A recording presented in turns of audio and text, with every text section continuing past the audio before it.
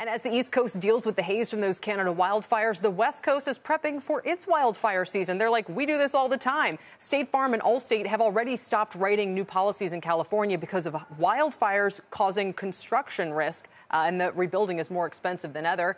Others could follow suit. Now let's get to Contessa Brewer with more on that story for us. Contessa? Yeah, there's a lot of factors that go into that, Kelly, but basically insurers and reinsurers are trying to reduce their exposure to wildfires.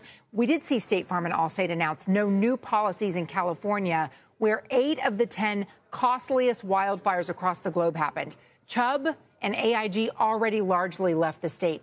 Industry experts predict more will leave unless the state regulators grapple with a market where insurers are not permitted to charge enough to cover their losses.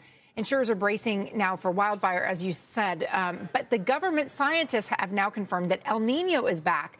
That typically results in hotter, drier weather across the northern U.S. and Canada. And look at this.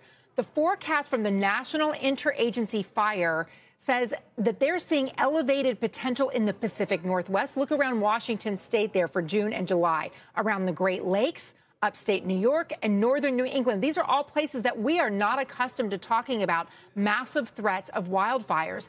And then you'll see in the green, there's a lower potential for wildfires in California, at least in June and July, because all of that lush greenery from record-setting rainfall in the spring. But watch out for August and September.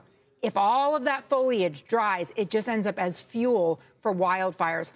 I did want to mention, Kelly, that we see these regulatory hurdles that are present in California. They're definitely present in Florida, Washington State, Louisiana, Texas, New York, New Jersey.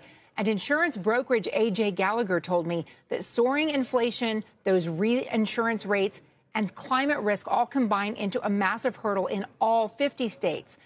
As far as the smoke goes, already we could see travel insurance kicking in for the flight disruptions that Leslie was talking about. And Verisk tells me that smoke damage claims are already coming in.